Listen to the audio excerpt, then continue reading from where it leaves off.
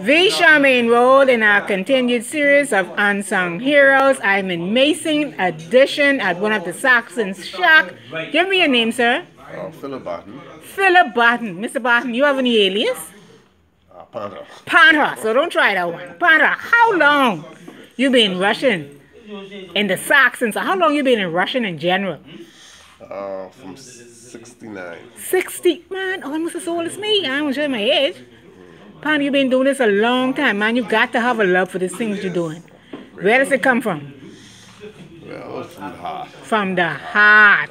And so you've been a Saxons all your life? All my life. All your life. And tell us exactly what do you do in the Saxons?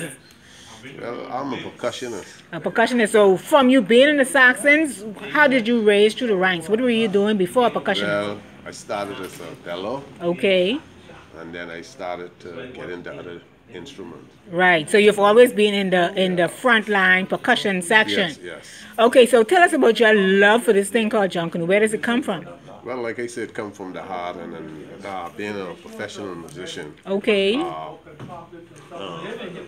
I have a thing that Junkanoo needs to, in order for us to grow and to be better in the music section, we need a different flavor. Right. And boy, let me tell you something. When you're doing that scraping, you're in a whole different world. I watch you all the time. Well, normally the car hub is my baby. Right. I remember that car hub. So, like I said, there are many different rhythms you could bring to Junkanoo to give us a different flavor. Right. So they can start with ska, and they got ska,